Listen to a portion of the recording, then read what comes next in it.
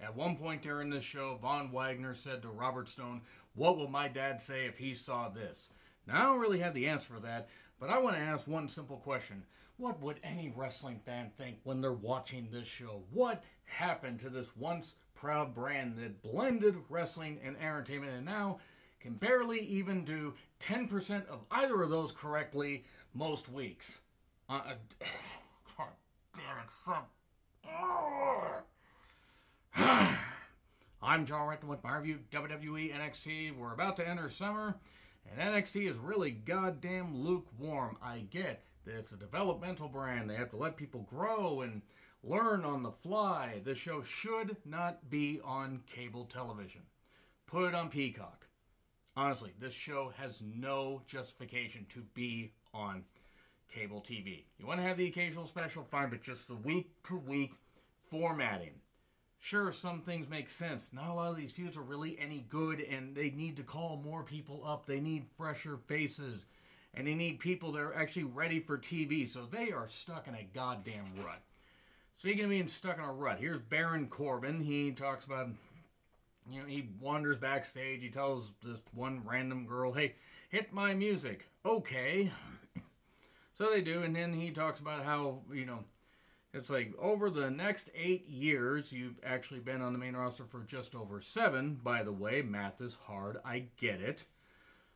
He talks about how he's been dominant, and he was the last man to pin Roman Reigns, and that's true. That's sad, but it's true. And this is also the house that I helped build. He was in NXT for a year? I'm trying to remember. I don't even hate Baron Corbin. He's reliable, and he will never hurt anybody in the ring. He's safe, reliable. People can work with him and not have to worry about having a difficult match. But goddamn, as far as a character, he's not interesting. Here's Dragunov. He says, after what I did to Dijak, I should be the next in line. And then Corbin mocks him when Dragunov in his sleep could put on a better match, or at least a more interesting match than Corbin. And then Trick jumps Corbin. And there we go. Well, Dragunov had left by this point. More on Dragunov here in a little bit. But this was like the first 10.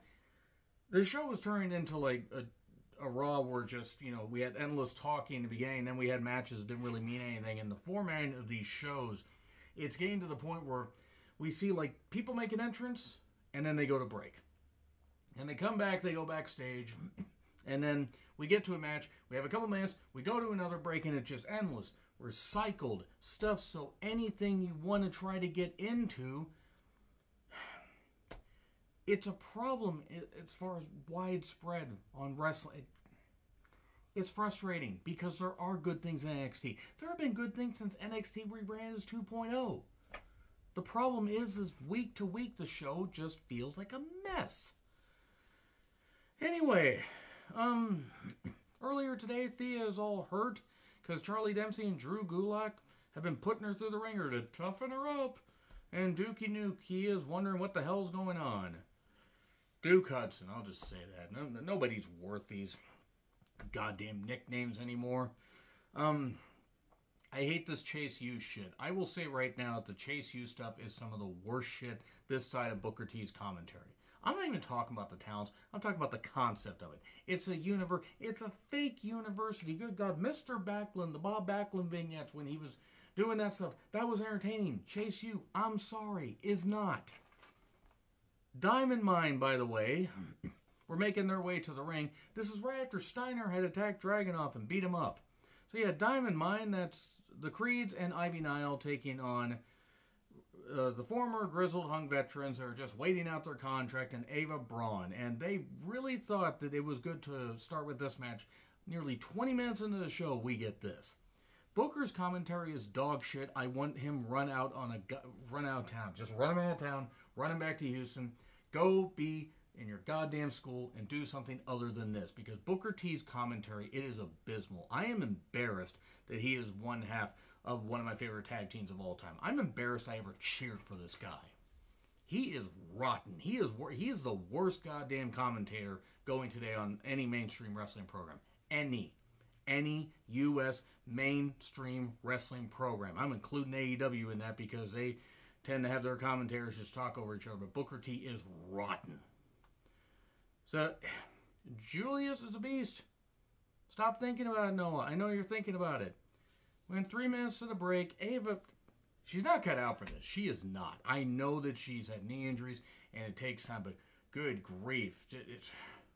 She uses a loaded mask to get the victory. This was a match they thought should be on a cable broadcast. And then Stacks is talking to Tony D in jail, and why is this on a wrestling? Why? Why is this on a fucking show? Fine? I'm fine. I wanted to cheer Tony D, I want to cheer Stacks, all this stuff. It's stupid. This is, pull this from cable is what I noted. Pull it from cable. Von Wagner and Robert Stone are doing bad therapist commentary where Robert Stone apparently couldn't get Von to listen to any therapists. And then there's some blonde that looked straight off of a Cinemax set. I'm sorry, that's just the way they said. And Von's like, no, don't worry, Stone, I have this. He's going to go to a nice, therapeutic session. What would my dad say if he saw this? I don't know, Von probably tell you to find something else to do. Danny Palmer took on Blair Davenport. I don't get it with Blair Davenport. I didn't get her when she was Bea Priestley. She's not awful in the ring. Danny needs more time. By the way, they did forget to turn off the smoke machine. Damn it, Frank, you have one job, and Falcon Arrow wins it. I'm not going to bother covering some of these matches. They're not any good. Or if they're just meaningless. Apparently, Dana Brooke is here in NXT. She's been there for 8 years. I'm not advocating for people to lose their jobs. I just don't think that Dana really should be in this company anymore because I think they've done everything they can with her. I'm not saying she doesn't work hard, but they've tried, and it's not working. Come one, come all, Tiffany says to Mackenzie. I ain't even going to have to say anything to that. And then Trick Williams took on Baron Corbin. Why was Corbin dressed like an extra from the recent remake of White Men Can't Jump? Again, nothing wrong with Corbin as far as in-ring work, and Trick has improved, and Corbin focused on the knee, and that played a factor into the finish where Trick got hit with the end of days. Again, nothing wrong with the match, but it didn't mean anything. And then we have Frazier's Last Week Tonight parody. They have made me not want to see Dragon Lee ever again, so I've written off Dragon Lee. Mackenzie is with Wes and Ali. Fabulous he wants a North American title shot. And then Ali took on Joe Wayne Gacy in a match that, sure, I don't have as much vitriol for Joe Wayne Gacy as other people do. And Ali is a good worker, but I've been given no reason to care about Ali for years. Because anytime I get interested, they beat him down. They're going to give him a couple wins here. They're not going to do anything with him in NXT. It's probably going to be the same as Apollo. He'll have some decent moments, and that'll be it. There was a 450 for 3. Again, nothing wrong with the work. And then the Goons, the former grizzled young veterans waiting out their contracts, they jump him right after the bell. Apparently, they missed their cue. Or they were supposed to, we'll just make it seem like we just got there. Except it's a small venue, and you wouldn't have to, you could probably just walk on your goddamn fingertips and get there quickly. And then Wes and Bates show up, and we're getting a 6-man tag next week. That's what I noted, and I was right. Briggs and Jensen are talking backstage to Fallon. Fallon's going to be in the Battle Royal. Then Blade in a no favor. Remember when they could have been a pretty good tag team, and now they're just making them do bad comedy? Speaking of bad comedy, here's Tank and Hank, who, they're fine. And then Gallus show up to say something. I don't know what they said. I assume it wasn't even a language on this planet. And this was a segment that featured people talking. Then Eddie Thorpe took on Damon Kemp. Damon Kemp says, "You can't beat me again." And then he did. He did. He beat him even though Damon had his foot on the rope with a German suplex spot in the corner. Oh, and also apparently Dar is calling his crew the Meta 4. I want to put this entire crew on the Meta floor and basically mop the floor with them. I do not understand anything that Noam Dar says. I don't know why Oro is there, and this is the best they can do for Lash Legend, who has a pretty good look. Why am I supposed to care about anything Noam Dar is involved in? The Heritage Cup. I have seen all I want to see of the Heritage Cup. After that match with Dragon Lee, that was rotten. I never want to see one of those again. So anyway, Gigi's talking to her brother. Kiana mocks her for disappointing her family, and they were catty with each other. Then Dabba-Kato took on Reggie Scripps. Axiom Verge showed up and did a bunch of jumping around and distractions, and believe it or not, Reggie Scripps got the victory, 1-2-3, with a roll-up. And then Dabba-Kato beat the shit out of him. Dabba-Kato has been in that company for about 7 years, and it's not working. It's not working at all. It's proof that the Performance Center doesn't always work. Anyway, so the Schism are upset. You can't be one root and hold up the tree. But the tree has Dutch elm disease. This entire show has Dutch elm disease. Google it, kids. Lyra Valkyria, who looks great, by the way, makes her entrance. Then Cora does.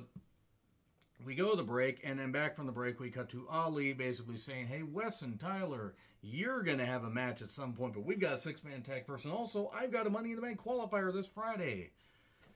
If Ali wins, I'll be amazed. So yeah, there you go. Others are in the ring. Roxanne makes her entrance. Dana makes her entrance.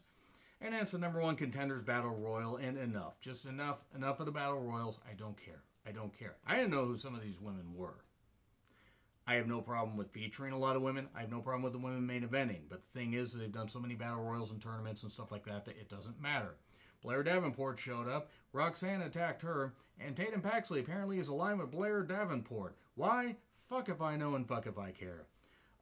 They did a spot where Lash Legend had taken out, sorry Jamara Jackson, but you're on the floor for real. And Oro, and then Lash Legend launched her into the steps, Thea that is. And then Thea fired up when Dana and Cora were in the ring, and Thea Hale won the goddamn match.